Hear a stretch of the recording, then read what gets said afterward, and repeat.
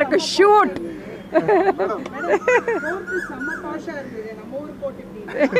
Actually அந்த விஷயம் நான் கேட்டேன் அவர்கிட்ட. ஒரு வாட்டி என்ன ஆகும்னா, நிறைய கேசஸ் இருக்கும்போது இருக்கிறது ரூம் இல்லைன்னா ஒரு ஹாலு, அதை வந்து கோர்ட் ரூமாக கன்வெர்ட் பண்ணுவாங்களாம். ஈவன் அதோட ஆப்போசிட்டும் நடக்கும்.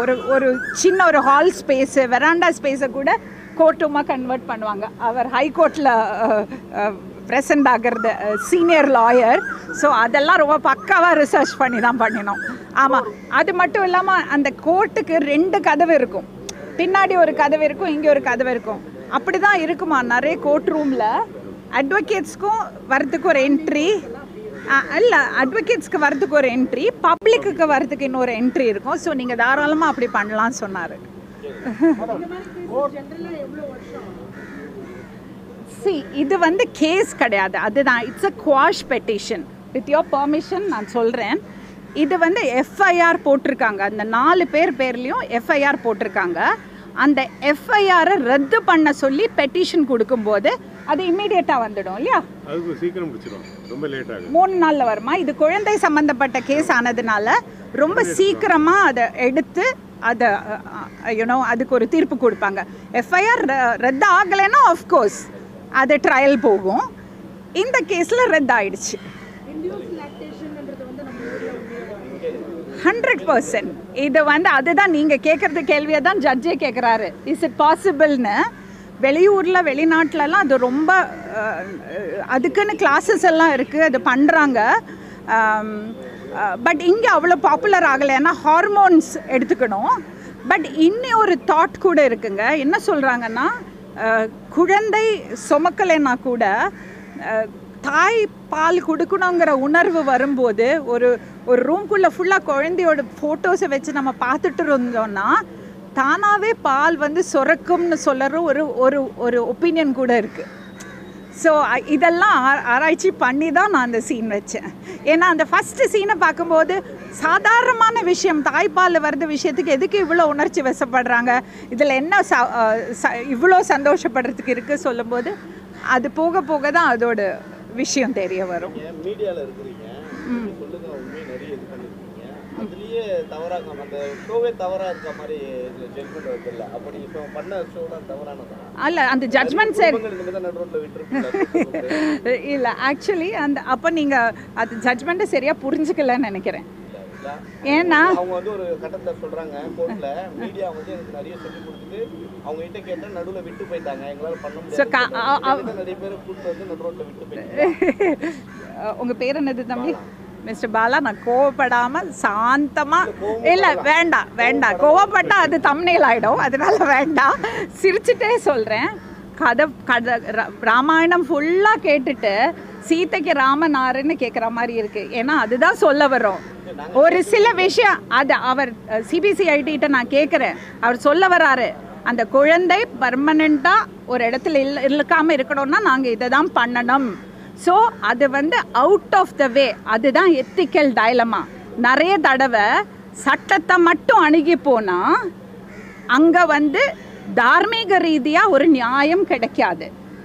அப்போது சட்டத்தை தாண்டி ஒரு விஷயம் பண்ணும்போது அந்த சட்டத்தோட பவரில் இருக்கிறவங்க கூட அதை பிரேக் பண்ணுவாங்க. Because for the sake of natural justice. So justice is served. அதை நான் புரிஞ்சுக்கிறேன், அதனால தான் நான் சொல்கிறேன்.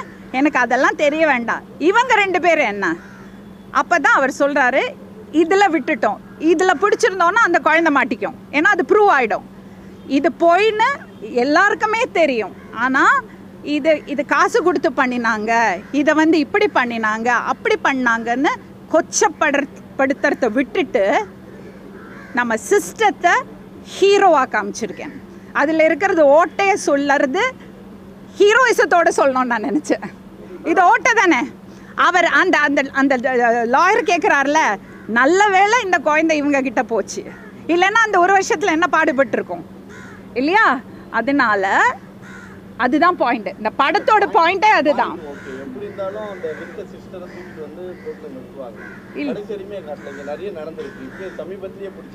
அப்படி நீங்க குற்றம் செஞ்சவங்களாலும் பிடிக்கிறாங்களா? வெளியே அதுதான் வெளிநாட்டுக்கு தப்பு பண்ணாங்களெல்லாம் வெளியே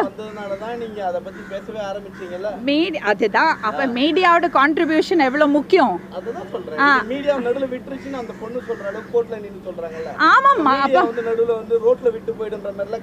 இல்லப்பா இல்ல, அது என்ன சொல்ல வரணும், மீடியா மேல தவறான பழிய போடுறாங்கிறதுனா அதோட அர்த்தம். இந்த கேஸ்ல அவர் சொல்றாருல, இந்த சேனல் ஹெட் நம்ம பக்கத்தையே கேட்கல, நம்ம hear the other person, that is the basic thing. Okay, அது கூட கேட்கல. இல்ல மேடம், நீங்க ஒரு சீன்ல சொல்லிருப்பாங்க, அவர் வந்து உங்களுக்கு கான்டாக்ட் பண்ணும்போது நீங்க வந்து அதை பத்தி பேச விரும்பலன்னு சொல்லிட்டு ஒரு விஷயம் சொல்லிருக்கீங்க. அப்போ வந்து எப்படிங்க மேடம் நீங்க சொல்றீங்க? அது கோவம். அவர் சொல்றாரு, நீங்க என்னவோ பண்ணீங்க, சரி அதெல்லாம் எனக்கு தெரிய வேண்டாம், ஏதோ ஏன்னா அந்த ஜட்ஜ்மெண்ட்டை ஃபுல்லாக நான் படிச்சிடுறேன், அது வந்து ஃபேப்ரிகேட்டட்னு கிளியராக தெரியுது, அது பொய்யான ஒரு மொழி. அந்த ஒரு என்ன சொல்கிறது, அதுக்கு என்ன பேர், அதுக்கு என்ன சொல்லுவாங்க, அது அஃபிடவிட் வந்து பொய்யான அஃபிடவிட்னா நல்லா தெரியுது. அது எல்லாமே நான் படிச்சுட்டு தானே அங்கே வந்து உட்காந்துக்கேன், அதனால தான் உடஞ்சி போகிறேன். அப்போது நீங்கள் என்ன சொல்லி என்ன பிரயோஜனம், தேவையில்லாத ஒரு கலங்கம் வந்துடுச்சு.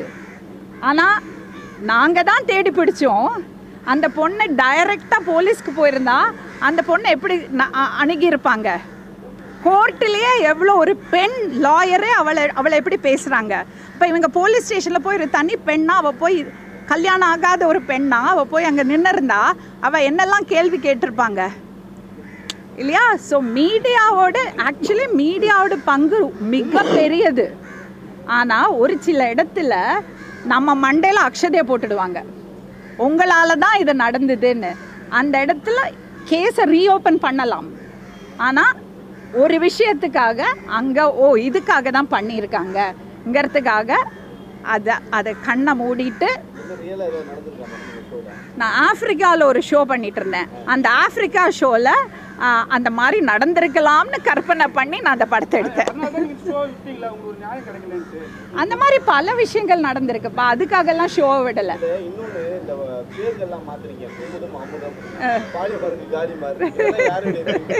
அது ஆமா, அதுதானே director. Never mess up with a writer. Never mess up with a writer. ஏன்னா நம்ம ரைட்டர் கூட மெஸ் அப் பண்ணோம்னா எங்கேயாவது ஒரு இடத்துல மாட்டி விடுவாங்கன்னு அதுதான் சொல்லுறது. ஏன்னா நான் அழகாக மாடஸ்ட்டாக புடவை கட்டி தானே உட்காடுறேன்னு சொல்லுறத, நான் நிர்வாணமாக உட்காரவில்லைன்னு போஸ்டரே போட்டாங்க. அதை நான் இப்படி சுவாரஸ்யமாக சொன்னேன், அவ்வளோதான். சொல்லியிருக்கீங்க ஷோவோட டேரக்டர் வந்து பார்த்தீங்கன்னா அவரோட டோட்டலாகவே அவரோட விஷயம் மாறி இருக்கும். காலம் உங்களை வந்து ஒரு ஆங்கரை வந்து அசிங்கமாக பேசுறது மற்ற எல்லாமே வந்து ஆக்சுவலி நடக்கிற விஷயம். அதெல்லாம் பெண்களாம் அசிங்கமாக பேசுகிறது நடக்கிறது இல்லையா. அது சினிமாலேயோ டிவிலேயோ மட்டும் இல்லை. ஒரு பெண்ணை அட்டாக் பண்ணுறதுன்னா இதை தான் அட்டாக் பண்ணுறாங்க. ஸோ இதில் 2 விஷயம் நார்மலைஸ் பண்ணியிருக்கோம். ஒன்று அடாப்ஷன், இன்னொன்று இந்த மாதிரி கெட்ட வார்த்தையில் திட்டுறது. ஏன்னா ஒரு 4 வாட்டி கேட்டுட்டோம் வச்சுங்களேன், அப்புறம் நம்ம அசர மாட்டோம். என்ன வேணால் சொல்லிட்டு போங்க, எனக்கு என்னை பற்றி தெரியுங்கிறது. இதெல்லாம் ஆடியன்ஸ் பார்க்கட்டுமே. அவங்க வந்து பெத்தவங்க, அவங்க வந்து வாங்கினவங்க. இப்போ யாருக்கு அந்த குழந்தை புரியணும்னு நினைக்கிறீங்க? அவங்க வசதி இல்லைன்றதுனால தான் அந்த குழந்தைய விட்டுறாங்க. இது வசதி இல்லாத ஒரே நிமிஷம். இது வந்து புவர் வர்சஸ் ரிச்சே கிடையாது. அவள் வீட்டில் பார்த்தீங்கன்னா அவ்வளோ பெரிய டிவி இருக்கும். அவள் தான் தியாகிக்கும் காசு கொடுக்குறான், அப்பாவை பார்த்துக்கிறான், அம்மாவை பார்த்துக்கிறான். இப்போ அப்படிதான், அவள் வசதியான பொண்ணு தான். அதுக்குன்னு மாளிகையில் இருக்கணும்னு இல்லை. ஒரு குழந்தைய வளர்க்குறதுக்கு என்ன பாவப்பட்டவங்கள்லாம் நல்லா வளர்க்குறது இல்லையா, நம்மளை அதை விட நல்லா வளர்ப்பாங்க. Okay, so this is not rich versus poor. It is about ஏன் அன்வான்ட் பேபிஸ் இந்த சமூகத்தில் வருது. பெண்களுக்கு தங்களோட உடம்பை பாதிக்கிற விஷயங்களில் அவங்களுக்கு சாய்ஸ் எடுக்கிறதுக்கான அதிகாரம் இருக்கா? அன்வெட் மதர் ஒரு திருமணம் ஆகாமல் ஒரு குழந்தை பெற்றுக்கிறது பெண்ணை இந்த சொசைட்டி எப்படி பார்க்கும்? அவங்களுக்கான ப்ரெஷர் என்னது? ஒரு ஆண் அப்படி குழந்தைய பெற்றுண்டா அவனை எப்படி அணுகுவாங்க, ஒரு பெண்ணை எப்படி அணுகுவாங்க? இது வந்து ஒரு மாரல் இதுதான். அதெல்லாம ரிச் வர்சஸ் புவரே கிடையாது. அது பைசா இல்லாதவங்க வசதி இருக்கிறவங்கிறது பிரச்சனையே அங்கே கிடையாது. அவரே கேட்குறாரே எப்படி நீங்கள் கொடுத்தீங்க, உங்களுக்கு தான் தெரியுமே அத்தனை ரைட்ஸும் இருக்குது, அப்புறம் ஏன் கொடுத்தீங்க? அப்போ அவள் கேட்குறாள், ஒரு தனி ஆளாக எப்படி நான் எப்படி வேலைக்கு போவேன்? ஒரு குழந்தைய வளர்க்குறதுக்கு ஒரு வில்லேஜே வேணும். அவமானமாக இருக்குது எனக்கு இந்த வாய்த்தை வச்சுட்டு போகிறதுக்கு சொல்கிறாள்.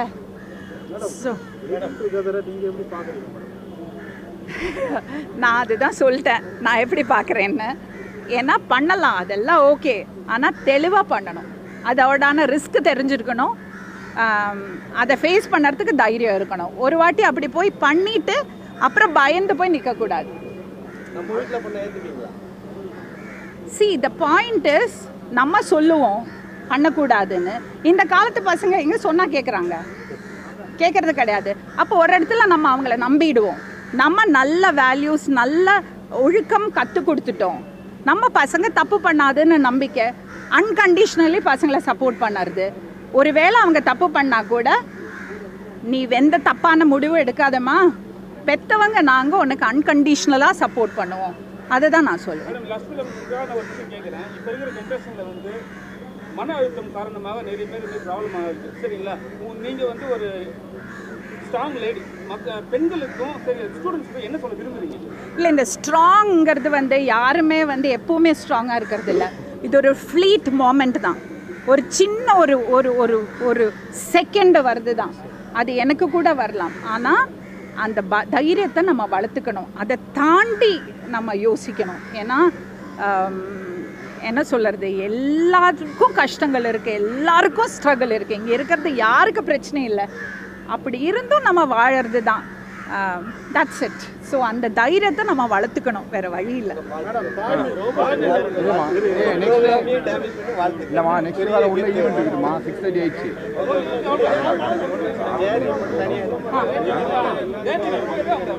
தேங்க்யூப்பா, தேங்க்யூ.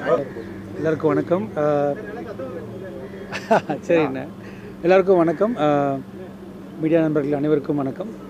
லக்ஷ்மி மேடம் வந்து பொய்சிலப்புறம் படம் மூலியமாக தான் எனக்கு அறிமுகம். அந்த படத்தில் அவங்களுக்கு அது அறிமுகம், அந்த படம் வந்து அவங்களுக்கு. அதுக்கப்புறம் ஆரோகணம் பார்க்கும்போது எனக்கு பயங்கர சர்ப்ரைஸ் கொடுத்தாங்க. ஒரு பயங்கரமான ஒரு சென்சிட்டிவ் ஃபிலிம் அவ்வளோ அழகாக ஹேண்டில் பண்ணியிருந்தாங்க.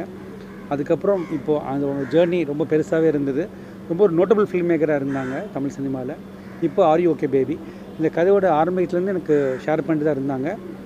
என்னோடய நண்பர் அவங்களாம் சேர்ந்து தான் அதை பண்ணியிருக்காங்க.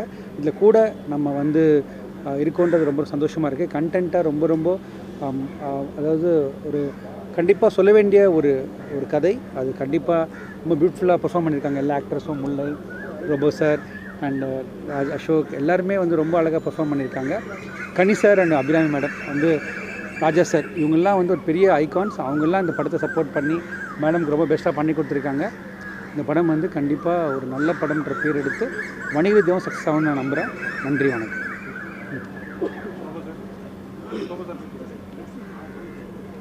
எல்லாருக்கும் வணக்கம். பத்திரிகை ஊடக நண்பர்களுக்கு நீங்கள் எல்லாருமே படம் பார்த்துருப்பீங்க. நான் இன்னும் பார்க்கல.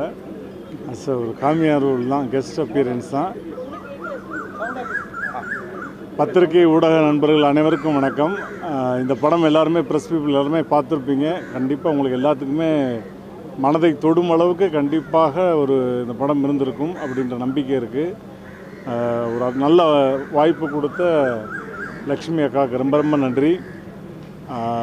என்னுடைய சின்ன ரோல் தான், ஒரு கேமியோ தான், கெஸ்ட்டாக அப்பியரன்ஸ் தான். பட் அது ஒரு பெஸ்ட்டாக பண்ணியிருப்பேன்னு நினைக்கிறேன்.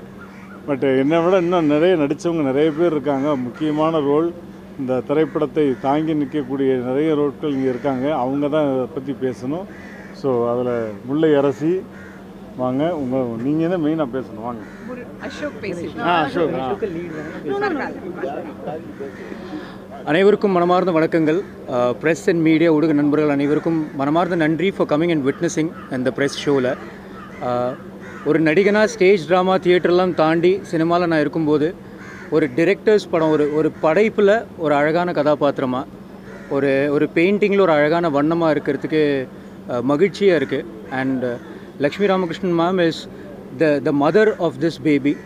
And Are You Okay Baby 22nd September தியேட்டர்ஸில் release ஆகுது. ஆடியன்ஸஸ்டையும் தயவுசெய்து இந்த படத்துக்கு உங்களோட அன்பு ஆதரவு கொடுங்க. அண்ட் இந்த படம் ஒன்றும் ப்ரீச்சிங்கான படைப்பு இல்லை. பட் படம் ஒரு உணர்வுபூர்வமான ஒரு படைப்பு. Please to come and see it in the theatres. மனமார்ந்த நன்றி. தேங்க்யூ. கொஞ்சம் பதட்டமாகவே இருக்குது. நான் லீடாக பண்ண முதல் திரைப்படம் இப்போது நீங்கள் எல்லோரும் பார்த்துருக்கீங்க. நிறைய பேர் நல்லா இருக்குன்னு சொல்லும்போது ரொம்ப சந்தோஷமாக இருக்குது. கேட்குதா? ஹலோ, இன்னும் ஓகே. வந்ததுக்கு ரொம்ப நன்றி. எனக்கு ரொம்ப நர்வஸாக இருக்குது ஆக்சுவலாக.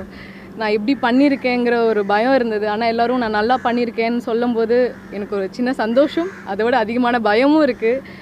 இதுக்கப்புறம் நான் நல்லா பண்ணணுங்கிற ஒரு பயம். எனக்கு என்ன பேசுகிறேன்னு தெரியல. எனக்கு ஒரு மாதிரி அழுக தான் வருது.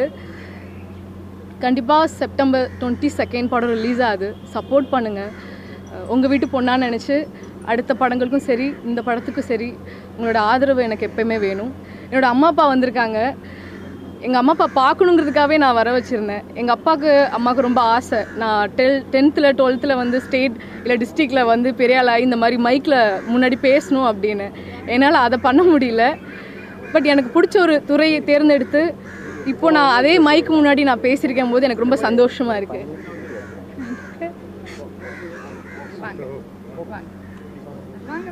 எங்கள் அப்பா ஒரு விவசாயி. எங்கள் அம்மா வீட்டில் தான் வேலை பார்க்குறாங்க. சரி, ஹவுஸ் ஒய்ஃப். முதல்ல பிடிக்கல, பட் எனக்கு பிடிச்சிருக்கு அப்படிங்கிற ஒரு விஷயத்துக்காக எனக்கு சப்போர்ட் பண்ணி இவ்வளோ தூரம் வரைக்கும் வந்திருக்காங்க. 2 பேருமே ஹார்ட் பேஷண்ட், அவங்களால ட்ராவல் பண்ண முடியாது. பட் எனக்காக வந்தது எனக்கு மிகப்பெரிய சந்தோஷம். இந்த படத்தை தாண்டி மிகப்பெரிய வெற்றி நான் எங்கள் அம்மா அப்பா மனசை ஜெயிச்சிட்டேன் அப்படிங்கிறது தான். அந்த பெருமை எனக்கு ரொம்ப இருக்குது.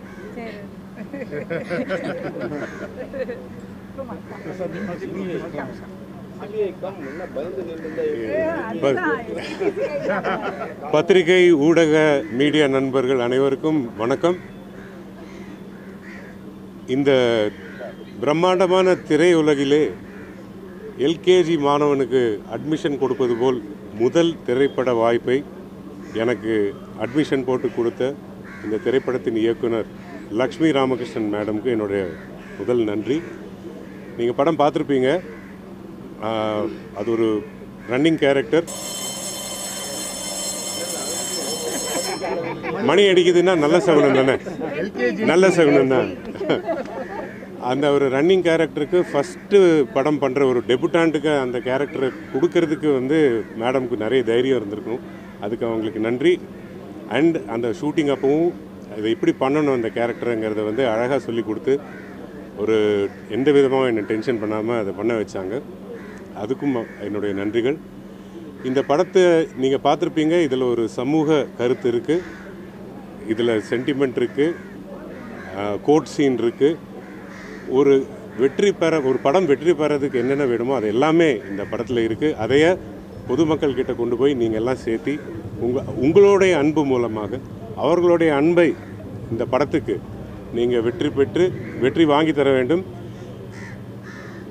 ரிசல்ட் வரும்போது ஆர் யூ ஓகே பேபிங்கிறத விட வி ஆர் சூப்பர் ஓகே பேபின்னு நம்ம எல்லாரும் சேர்ந்து சொல்லணும் அப்படிங்கிறது என்னுடைய தாழ்மையான கருத்து. நன்றி, வணக்கம். நான் மிஸ்டர் குமாரை பற்றி ஒரு விஷயம் சொல்லணும். He's a senior lawyer. So இதில் நிறைய லீகல் ஆங்கிள் இருக்கிறதுனால அவரை பக்கத்துலேயே வச்சுக்கிட்டோம். ஏன்னா அந்த ஜட்ஜோட சேருக்கு பின்னாடி இருக்கிறது ஒயிட் கிளாத்லேருந்து அந்த டேபிள் மேலே இருக்கிறது விஷயங்கள்லேருந்து ரொம்ப பர்டிகுலராக இப்படி தான் இருக்கணும்னு அவரை கூட வச்சுட்டு அது பண்ணினோம். அந்த ஜட்ஜ்மெண்ட்டு, அவங்க பார்க்குறது விஷயங்கள், ஆர்கியூ பண்ணுறது, அந்த லாங்குவேஜ் எல்லாத்துக்குமே, because he is a very senior lawyer. And yeah, so அது எங்களுக்கு ஒரு பெரிய பலமாக இருந்தது. தம்பி